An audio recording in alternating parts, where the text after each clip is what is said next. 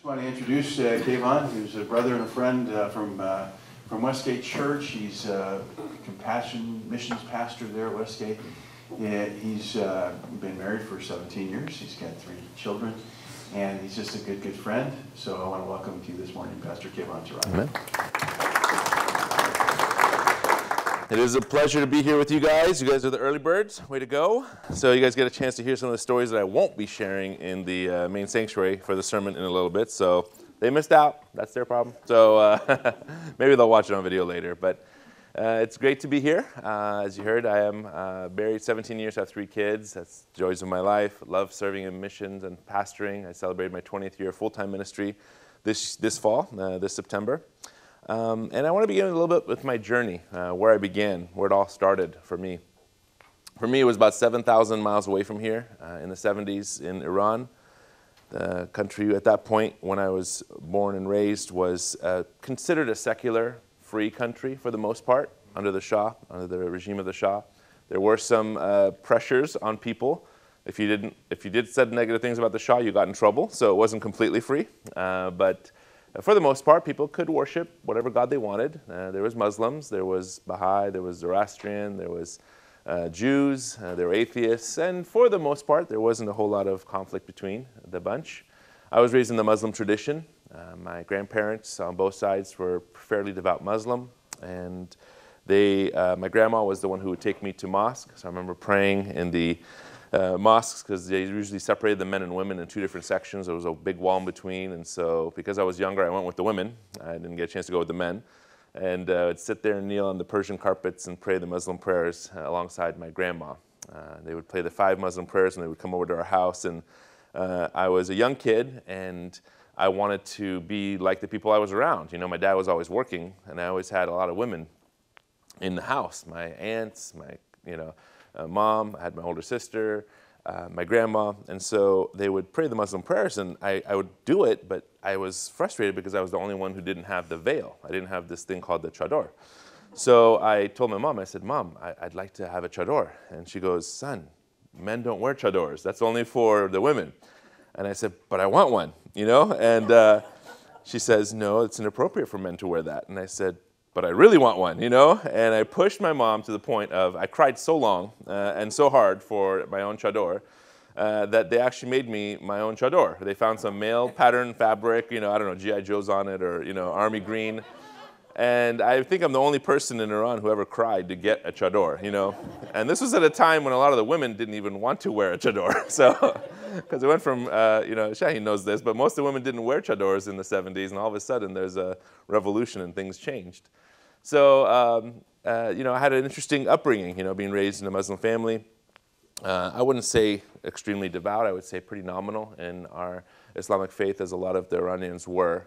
We believed it because it was part of the culture. You had to believe it. There was no other option. They don't give you option 2. There is no option for Christianity or Judaism or atheism. Those are taken away from you, usually in school, especially after the revolution. My parents did fairly well. They had a very good business, and we were raised economically in a very solid state. We had a nice home, we had cars, we had all the things you could want. I grew up like any other child would in America. I had all the toys, I had my Zorro mask and my Zorro sword I would run around the house, terrorizing my sister with and chasing the nanny around. So I had a very happy upbringing. I enjoyed my life in Iran. And my parents, like I said, were so successful, there was no real reason to leave Iran. But as you know, in 1979, a revolution happened. It was a revolution brought on to overthrow the Shah, to hopefully, believe it or not, it was actually to bring more freedom. The intention was actually initially that there would be more freedoms. What they didn't realize is with the new Islamic leader coming in, they were freedoms that they did have, even those were taken away. And all of a sudden became a very theocratic country, in the rule of God, and people were forced to wear the chador. The women in the streets, if you showed too much of your face or if you wore makeup, you could be whipped or jailed. Birthday parties between boys and girls, you're not allowed to have birthday parties where both a boy and a girl are present.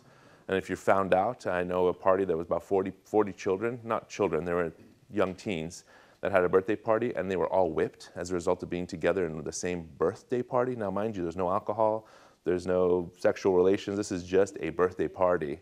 And they were whipped because of that. So we went from a pretty free society to pretty much a very difficult place to live for people. And so my family was fine. We weren't very religious. We weren't very political. We had no connections to the Shah. So my parents thought, hey, we'll work through this. It's not a big deal. But things did change even another level when the Iraq War started. Saddam Hussein invaded my country. That changed everything for many Iranians. And the rockets began to come. The bombs began to fall. I remember helping my mom put some X's on our windows. And I remember asking my mom, why are we take these tape and we put X's, because the glass wasn't tempered, it was the old glass. And so I'm like, Mom, why are we putting tape on the window? She's like, oh, everyone needs to do this now. I'm like, why? She's like, oh, it's just a new decoration, you know? She didn't want to tell me why. And then I remember, you know, because I was home, I was young, and so I said, you know, we started putting tape on the headlights of our car, so that there'd just be a little sliver of headlight left. And I'd be like, Mom, why are we putting tape on the headlights? She's like, oh, everyone's doing this. It's the new thing to do, you know. And come to realize much later that, you know, you need to have lights turned off at night, you know. So if you're driving your car, you don't want to have lights so that the planes that fly overhead don't know where the town is. They try to make it a blacked out town. And so Tehran, which is a humongous city. And so I remember doing this stuff, not realizing the ramifications of what was happening around me. The thing that, one of the stories that really sticks out in my mind, having lived there, was we had a large gathering, a party. Now, parties are allowed if it's family members. So we had all my family over, cousins, and we had the largest house. So we'd have a lot of gatherings there. I'm not sure what occasion, whether it was a birthday or just a family gathering for a dinner. But I remember we're all gathered together having a great meal, and all of a sudden the air raid sirens go off. And when those sirens go off, you got to find one of two places. Go find a shelter, go in your basement, or whatever else you're going to do. But you can't stay in your home. So I remember coming out of the house with my mom and my dad and my aunts, and everyone's worried, and we're huddling. And my dad had recently emptied out our swimming pool. We had a large swimming pool as well. And so he took us out there. Now, mind you, I think it's in the middle of winter, so it's cold. But you go out there, and we're huddled in our empty swimming pool against the walls, the concrete walls. And I'm sitting there shivering. Everyone's shivering. My aunt and my dad are fighting at this point. They're yelling at each other as to where the best place is to stay. My dad goes, the pool. And my aunt goes, why? She goes, well, if the bomb falls anywhere outside the pool, we're safe, you know? But then my aunt goes, what if the bomb falls in the pool? Then we're all dead, you know? So they're going back and forth, and then my aunt goes, don't you have a basement? He goes, yes, but the basement's not as good. What if the house crumbles on top of us? So I'm hearing this argument go back and forth. In the meantime, I'm hearing rockets and bombs fall from a distance, and I'm thinking, this is like fireworks, you know? This is great, you know, as a young 5, 6-year-old. War doesn't really settle into your heart, you know, you don't understand death at that age. And so for me, it was kind of surreal, seeing and hearing things, rumblings. I hear my aunt and mom fighting, and there's a couple cousins crying, and I'm not sure why they're crying, but eventually the cold got to us and we huddled into the basement, so my aunt won the argument that day. But I believe that's kind of the day, the iconic day that really changed my family's life. They realized after that incident, and maybe some other things that happened, that they could no longer live there. They're also concerned that their son, me, would one day be drafted into the war. There was a mandatory draft started at that point. And so, obviously not at that age, but we did come to find out later that boys as young as 12 were taken into the war. 12-year-olds weren't given guns. They were given 1 or 2 grenades. Their sole purpose was to run under a tank and set the grenades off on their bodies. And this is part of the atrocities of war. When they started to run out of soldiers, they said, you know what, we can't afford to lose adult males in that way, but we can afford to lose our children. And that's how sick the war got towards the end, when there was almost 1 million who died in that war. So we did. We left. We were part of the lucky crew that left. Many Iranians have come in the early 80s for this reason. They left the war, they left the oppression, they left to seek freedom, losing a lot of things. You know, they lost their home, their business, the cars, a lot of their wealth. A lot of them couldn't leave with much but the clothes on their back, whatever they carried in their suitcases. My parents were able to get a little bit of the money out. I think they sold their house, pennies on the dollar. You know, in wartime, it's hard to sell things.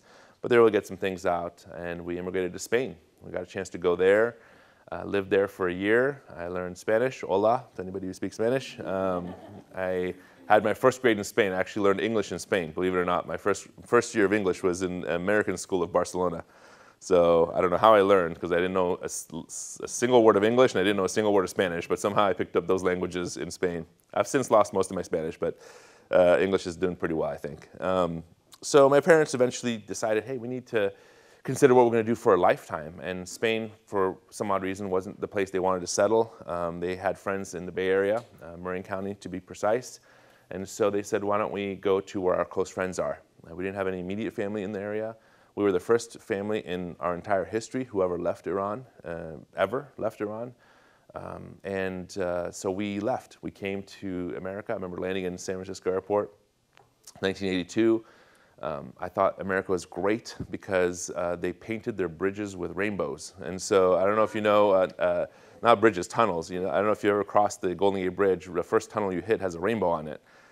It's actually renamed now the Robin Williams Tunnel. Robin Williams went to my high school and well known in Marin. And so I forget what it was called before, but I'm like, my first impression of America was they paint tunnels with rainbows. This has got to be a good place, right? And so, so I grew up here as an immigrant child. We came here legally with visas. It was difficult and expensive for my parents to do it that way, but we did. We came on student visas, so we were students. My parents came on work visas, and they were working odd jobs here and there. My dad was running a factory of hundreds of people, making tremendous money in Iran, and he came to America and started an import-export business, but just had to get a day-to-day job, and he founded dry cleaners.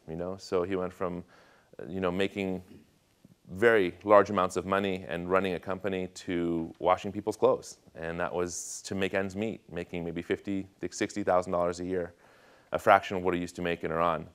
So it's pretty humbling for him. It's very difficult for a lot of immigrant families to fit in and to understand why these things happen to them as well. So I grew up and, being the dark-haired, dark-eyebrowed child at school with the funny name, you get made fun of, Not that other kids don't get made fun of, but I got made fun of. People would call me various names. They would, camel jockey, or, they had various names for Iranians, oil herder. I don't know how you herd oil, but I guess there's a way of doing it. And I remember talking to my friends, I'm like, I don't even know what a camel looks like, I lived in Tehran, People don't realize that Tehran's an industrial city, right? I mean, it's like San Francisco. Like, there's no camels in San Francisco. The first time I met a camel was at the San Francisco Zoo, right? So, oh, that's what they're talking about, So there's this impression of all Iranians being like desert dwellers. I'm like, I've never even seen a desert, There's no such thing as desert in Tehran, right? This is buildings. That's all we had was buildings. And so, I came here right after the Iran-Iraq War, so Iranians were all considered terrorists. Not just the Iran-Iraq War, but also the Iran hostage crisis that you guys heard about.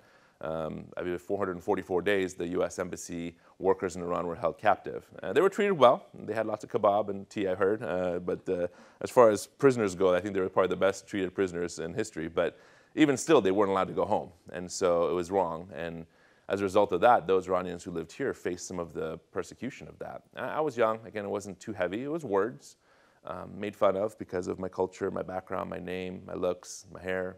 But there were some who did appreciate and like who I was. Started making friendships here. We began to grow here. I began to want to become more American and wanted to learn the language well. I did. After 3 months of ESL, they kicked me out and they said, your English is good enough, go. So I got into the regular classes soon afterwards, and it was difficult, I would say. I had two cultures I was warring in my heart. One from the old culture. My dad wanted me to be Iranian and speak Farsi at home, and I wanted to be American, and I wanted to speak English at home, and so it was difficult. I remember, many times talking to my sisters or somebody in the house, and all of a sudden a shoe would hit me in the head from across the room. I'd be like, what in the world? I'm like, ow.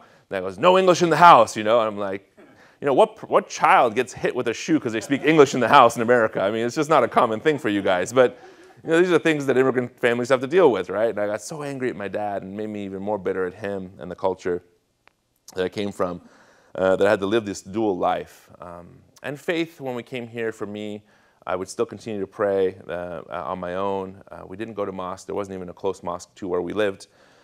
But, I wanted to believe there was a God. I wanted to believe that there was something after this life. And I would pray, honest prayers to God. And I didn't hear many times things back. I felt like it was a one-directional prayer to God, to Allah. but I didn't want to give up on him. I believed there was something more to this life. And I stayed faithful till about junior high, and then even then, my faith began to wander and go in different directions. And I wondered, maybe we're made it up. You know, if there is a God, why would he cause this war in my country? Why would we lose all of our money and all of our things in Iran? And I got angry for having missed my family. Where are my cousins? Where's my aunts and uncles? How come I don't have family near me? Everyone else has their families near them. And this bitterness caused me to wander away and walk away from God. I would say late junior high, probably around 12, 13, 14 years old. And it was around this time that a friend of mine at my freshman year of college, a friend of mine comes to Christ. And very, very powerful conversion. And they began to witness to me and ask me to go to church. And I'm like, are you kidding? You know, this is crazy. Why would we go to church? And so there's this, fight between us. But they forced me to go, and through friendship. And so we did. I went. And so, I began to listen to the things in church, but I just didn't understand. It was almost like a different language. The Bible says, to those who haven't heard, their ears, their eyes are blind, their ears have been deafened. And I felt like there was this deafening because of Islam, because of my culture and background, that there was definitely demonic powers preventing me from hearing the gospel. And so I tried, but it was kind of this just weird that they talked about God as if he was here in the room, and they would sing songs as if, they're celebrating him, and just, it was a little odd for me. So I didn't accept Christ. I rejected the faith early on, my freshman year. Then my sophomore and junior year, same thing, just didn't have any inkling of God or desire for God. My senior year, some things happened, and I remember it was a sports injury, actually. It was actually one of the things that led me back to the church. Was I had a bad knee accident. I just hurt my knee playing soccer, and it was bound up, and I couldn't do anything. And I came back a little early, hurt it again, and my coach said, "You cannot come to the soccer field. You're going to kill yourself. So you're off. You can come to the games, you can suit up, but you can't play." And I said, I was so frustrated, I was so angry. But as a result of that, I went home and I told my mom. I said, "Mom, I'm so bored." I said, "I'm so bored." She goes, "Why?" She goes, "I just have nothing to do, and I don't want to sit home and watch soap operas in the afternoons with you guys. So what do I do with my life?" She goes, "I don't know." And so I said, I was getting ready for colleges. I remember that was my senior year, and I'm like, maybe I'll go to that church thing that I went to my freshman year. And Mom's like, "Why? You're not Christian." And I'm like, no, not at all. And she goes, "That's crazy. Why would you even mention that?" And I'm like, "No." I said, "Actually, I'm going to college, so maybe I'll put one more thing on my college resume that I went to church my senior year, So it was a very selfish reason, actually, nothing spiritual. And my mom looks at that and she goes, "That's a good reason." That's not, So mind you, my Muslim mom's saying it's okay to go to church. So I'm like, sure, let's go to church so I could put one more thing on my college resume. So I did. And I was bored, so I thought, I'll just go there and kill time. It was really just to kill time because I was ADD and I didn't want to sit at home and do nothing. So I did.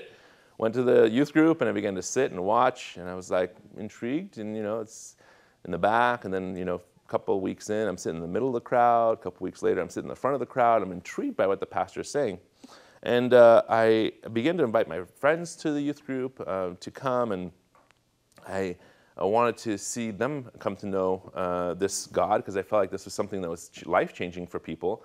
But I remember it was actually a Christmas Eve party, New Year's Eve party on 1992-93. So it was a New Year's Eve 1992. That we had a prayer gathering. We had a party, and then at 5 minutes before the end of the time, our pastor stopped everything and said, "We're going to pray for 5 minutes before the New Year's. I want you to ask God any question you want and let Him answer it for you." I said, "Okay." And so we closed our eyes, and I began to pray for my friend to my right, friend to my left. God, I pray they come to know you. They don't know you. God, I pray for them to come to know you. They don't know you. And as I'm praying this prayer, I hear God's audible voice. And I've heard this a few times in my life, but this is very, very loud. And the words were, "Why are you praying for them when you don't know me yourself?" And I looked up thinking that the pastor was standing in front of me, and it was that loud. And I looked up, and the whole room is quiet, and the pastor's way in the front. So it clearly couldn't have been my pastor. And I hear it again in my head when I close my eyes. "Why are you praying for them when you don't know me yourself?" And I said, "God, is that you?" And I realized that God was speaking to me. He wanted me to come to know Him. And so I did. I received Christ in the middle of my senior year,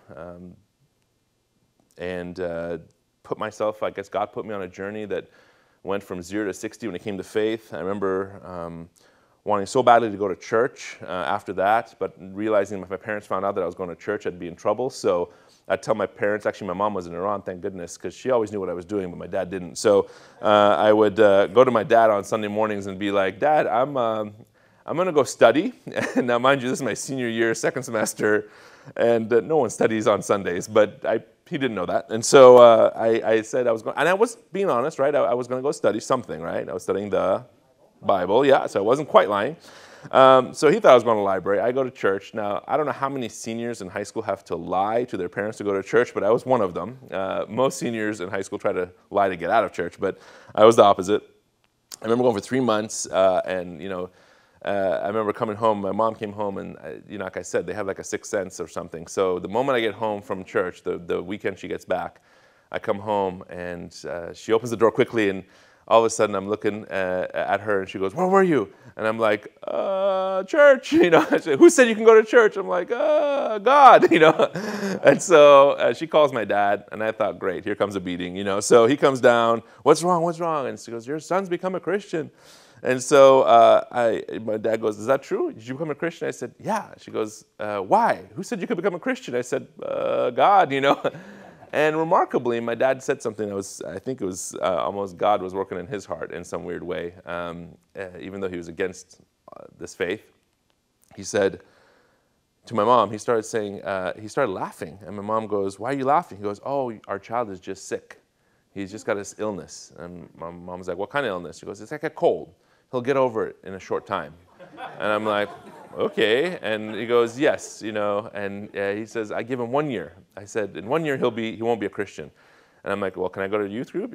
He goes, "Yeah." "Can I go to church?" He goes, "Yeah." "Can I go to the retreat next week?" "Yeah." "Can you go to Mexico in a month?" "Yeah." And I'm like, my mom's like, wait, we're not supposed to let our Muslim child do this, And my dad's like, "No, the more we let him do this Christian thing, the less he'll want to do it later, And I'm like, yes, like, God is alive, God is speaking, So I got a chance to do, which is remarkable. Again, most Iranian families would not react in this way. I'll be honest. A lot of Middle Eastern families would definitely have much more punishments than I had growing up. But I was one of the lucky ones. Because they thought I was going to give it up, I got a chance to get deeper in my faith. And I did. That mission trip, I made some decisions to follow Christ. Some powerful things happened in that Mexico trip that changed my life for ministry. And part of it was seeing God work and seeing God move and speak that whole week. I remember towards the end of the week, I was just in tears, and I couldn't sit with the group, so I separated myself and went into these cornfields, and I sat there and crying. And my pastor comes up and finds me after a while. He says, "Keivan, what's wrong? Why are you crying?" I said, "My heart hurts." And he goes, "Do you want me to call the doctor?" And I said, "No, not that kind of heart pain, I said, "My heart hurts because there's a world that doesn't know Jesus. Yet I was given 4 years, and so many people shared the gospel with me. So many people didn't give up on me, and they prayed for me. Why is it that I had so many opportunities to receive Jesus, yet so much of the world doesn't even hear it once?" I said, "It's not fair." And he goes, "Maybe God's called you to be an evangelist or a pastor or a preacher." I said, "I don't know what those things are, Gary." I said, I just want the world to know what I know, that God loves us, that he cares for us, that he died for us." And he says, that's what the gospel is. That's what evangelists do. And I didn't realize this. This was 3 months of being a Christian. I made this decision that I wanted the world to know this Christ that I knew. So that set me on a different track. Unfortunately for my dad, it backfired. I became a stronger believer as a result of that year. I went to college, UC Davis. I got 2 degrees in psychology and religious studies. I served in various ministries there. Got a chance to evangelize to the campus and to various people, even teachers. I got a chance to witness to certain teachers and that God told me to talk to. I just felt I was privileged to have gotten so many opportunities as a non-believer to meet this Jesus. And I didn't understand why so many Christians didn't have the same passion. I would talk to them, and sometimes they didn't even have a passion to follow God. And it was odd for me. Why would you come to church and not want God? Like, why would you come to college group and not want God? And then on top of that, why would you have a faith that you never share with anybody else? And this I didn't understand. I wasn't raised in the church. I didn't understand why you wouldn't want this. If you have the cure to cancer, wouldn't you want to give it to as many people as possible? Like, that was my thought about Christianity, was that we have the cure for the worst cancer. We have the cure to AIDS. which is a death sentence. Imagine a disease that there's a 100% chance of death as a result of it. And why wouldn't you want to give it to other people? And so I saw my Christian faith as the greatest cure for man, and yet others saw it as a side note in their week, as if it wasn't important, as if it was something that was to be done on Sundays and forgotten about Mondays through Saturdays. And so I became a thorn in the side of a lot of Christians. I frustrated a lot of Christians, and I'm glad I did. Didn't understand why. Why don't we speak up for Christ in the classroom? I remember a teacher denigrating and just saying awful things about Christianity. I remember standing up in the classroom saying, this is wrong. This is not the Christianity that I know. And I began to preach the gospel in the classroom, and I began to tell the teacher what Christianity stood for, and the teacher's like, sit down. We had a guest lecturer who was doing it. Actually, it wasn't the main teacher, it was a guest lecturer. And I'm like, no, I'm not going to sit here while a guest lecturer trashes my faith. I said, I know Christianity. I'm a pastor in my church. I can confidently say that I know Christianity better than this academic who doesn't know anything about Christianity. And everyone's like, ooh, Keivan's going to get an F in this class, And I'm like, I don't care what grade I get, right? And I remember after the class was over, 3 students came across and said, Keivan, we're Christians. And one of them started crying. And she's like, I didn't know how to respond when the teacher was saying these things about Christianity. But you said the things that were on my heart. And I said, it's okay. Our grades aren't our ultimate goals in this school. We have to live for Christ. We're here on college campus to live for Jesus. So that led to me coming down to San Jose. I worked at the Iranian church down the road from here in Sunnyvale now for 10 years. Shaheen and I met through that, one of your members here, and got a chance to get to know some great people. I saw that you guys recently had Gilbert Hosepian here as well, speaking, and he's a friend as a result of me working there. His dad, being martyred, was one of the people, he gave his life for the gospel at a time when a lot of Armenians and Assyrians weren't sharing the gospel to Muslims. And actually in Iran, Armenians were just told, just we're happy to be Christians, let the Muslims be Muslim and don't bother. For many years, many centuries, that actually happened. His dad, Gilbert's dad, and many others who gave their lives said, no, we're here to make sure that everyone hears the gospel. We're called to love the world. And Iranian brothers, our Muslim brothers and sisters, people like me, are the ones that we need to share the gospel with, even unto death. And some people are surprised at the amazing numbers of Christians in Iran and globally of people who've come to faith. And I say, look, it didn't happen magically. It happened because there was believers who loved God and began to love their neighbors as themselves, even on the point of death. And they were willing to give everything for the gospel. So I'm just going to share one quote, and then we'll ask some Q&A. I'm not sure if you guys wrote questions. Did anyone write questions? Raise your hands. Yes, a few, maybe? Or we just do live Q&A? Okay. So if you do, go ahead and pass those questions, and then we'll even do some live ones. But Henry Nouwen said this: we become neighbors when we're willing to cross the road for one another. There's a lot of road crossing to do. We're all very busy in our own circles. We have our own people to go to, our own affairs to take care of. But if we would cross the road once in a while and pay attention to what is happening on the other side, we might indeed become neighbors.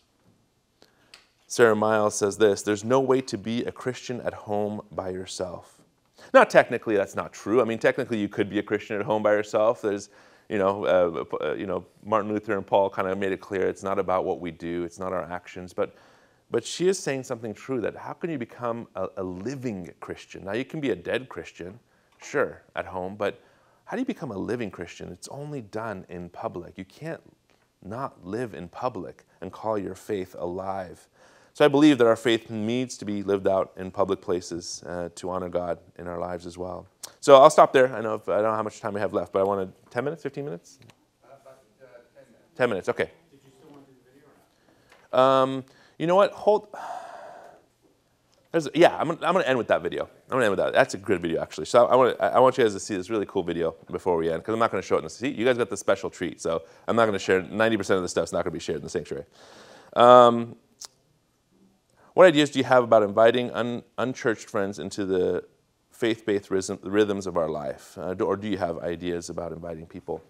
Like I said, we live in a very secular society. We live in a society that our media, our politicians mostly, are creating rules and laws that go counter our Christian faith. We live in a society where Unfortunately, people of faith are made fun of as unintellectual somehow, because we've become Christians. And, they don't look at our fact that we've gotten 2 bachelor's degrees and a master's degree and a PhD, a doctorate. They don't care what you've done. All of a sudden, you must not be an intelligent person to be a believer.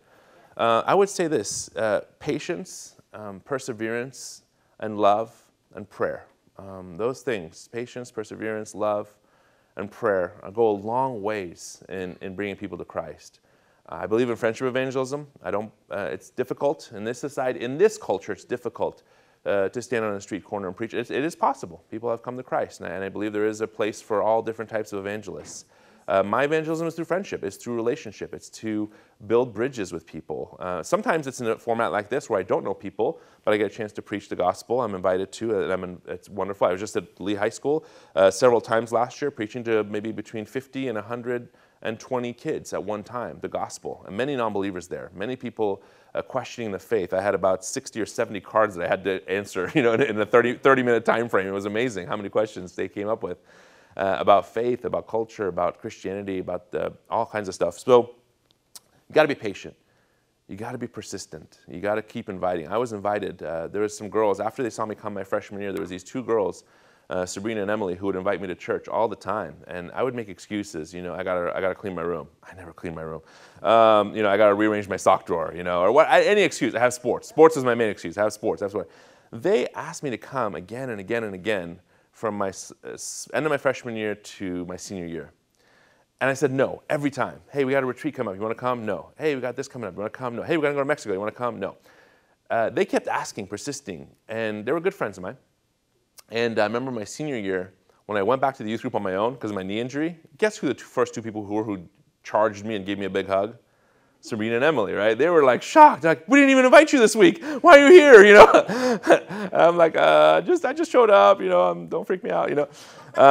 So you got to be patient. You don't know. We're not called to save anyone. We're just called to be heralds of the gospel. God's the one who saves, right? We're just called to give the invitation. So don't put the burden of salvation on your shoulders. It's not. I'm not the Savior, and neither are you. But we have to stay faithful. We have to invite and pray. And know that God can, through dreams, visions, various ways, people can be met.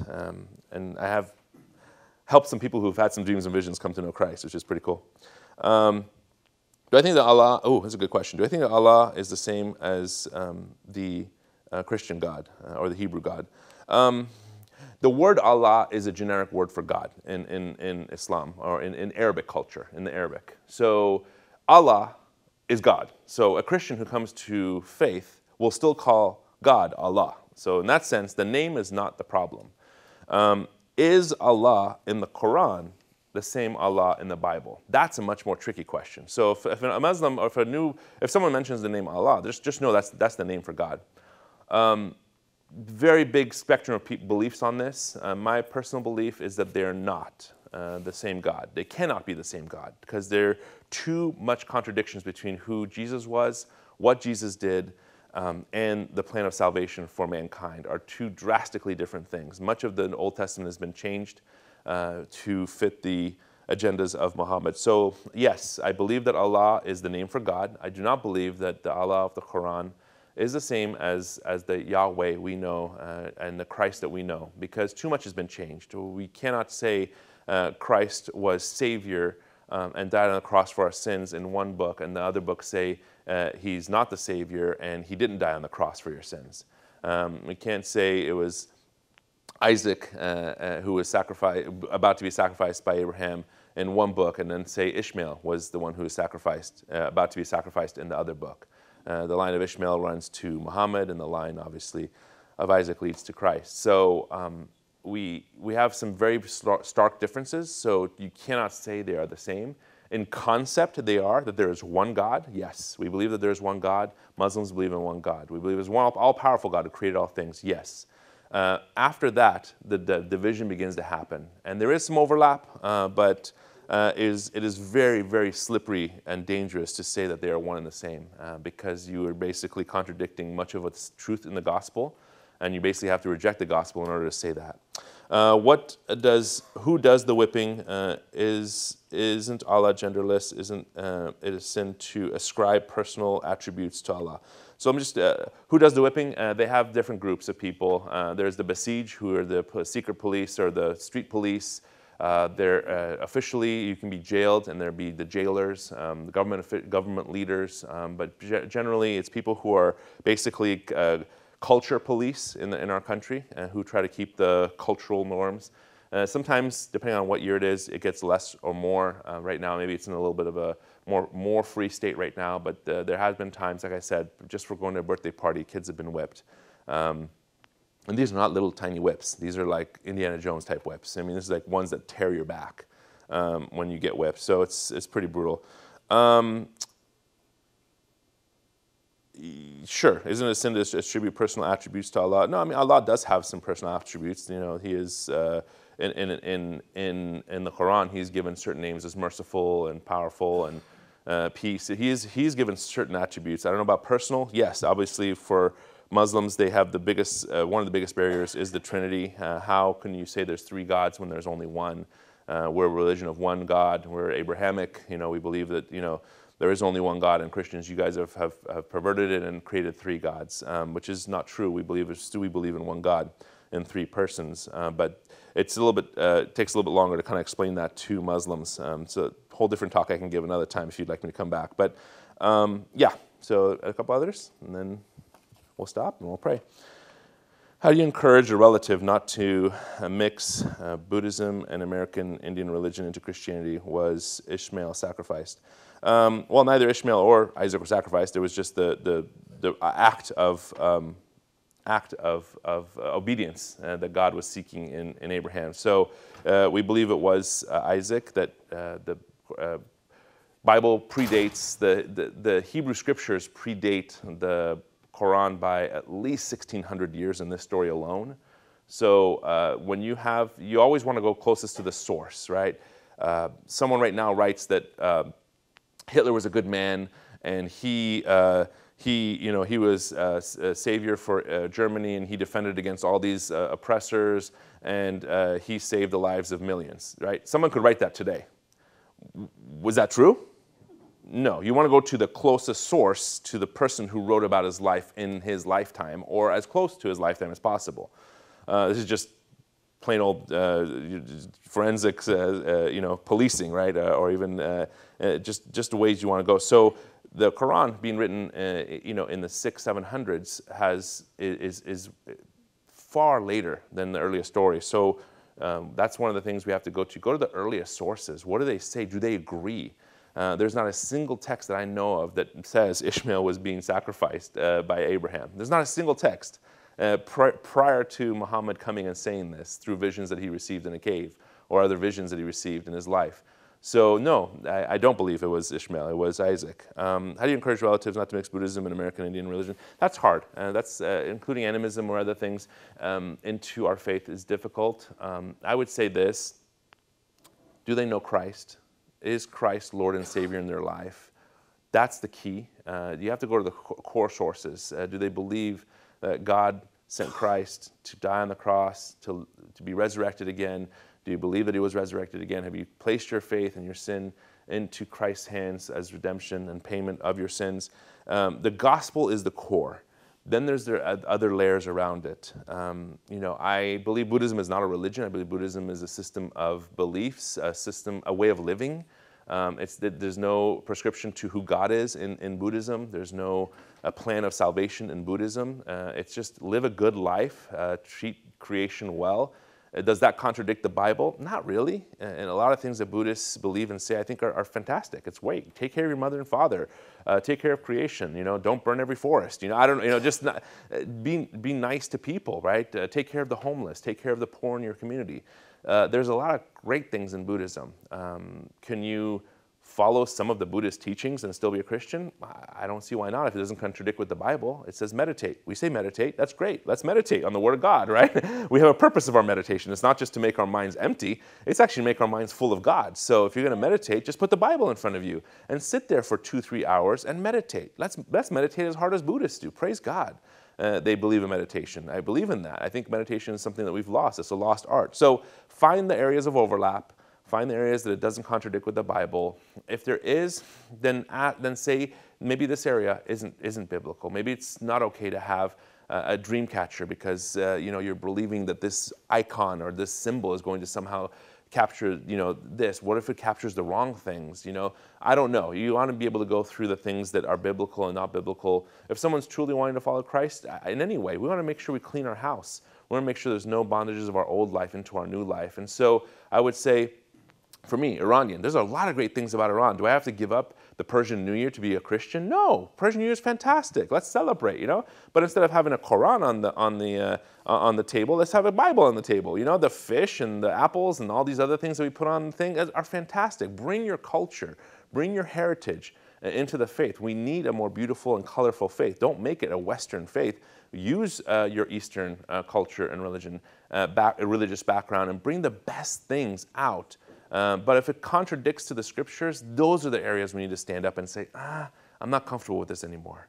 This is probably not right. So again, it's an individual thing. You have to go through and decide, and through the scriptures, decide what is biblical and what is not. Like I said, meditation is biblical. I see it throughout the scriptures. Meditate on the Word of God day and night, and so I believe that there's a place for meditation if you do it in God's heart. I'm going to stop. I'm going to pray real quick. I think we have to get going to the sanctuary pretty soon. Is that right? So thanks for this extra time to spend with you guys. And if you have any more questions, feel free to come up and talk after the service. I live in Campbell. Literally, this is much closer to my house than my church, so I'm not too far if you ever need to meet here and chat. God, thank you so much for your love for us. Thank you for your amazing grace. Thank you for the scriptures that change society and change life. Thank you that we can bring our background, our heritage, and our culture into what we believe and how we read your scriptures, Lord. Thank you for those of all backgrounds, Buddhists and Hindus and Jews and Muslims, atheists who are coming to know you. We pray that our lives can be lives of love. We pray that our lives can be seen as hopeful and joyful, that people will see that joy in our lives and desire the things that we follow. God, help us to be wise and stewards of our time and wise stewards of your gospel. We know it's a precious cure for all of man's ailments, Lord. God, help us to be faithful stewards of what you've given to us to give to the world.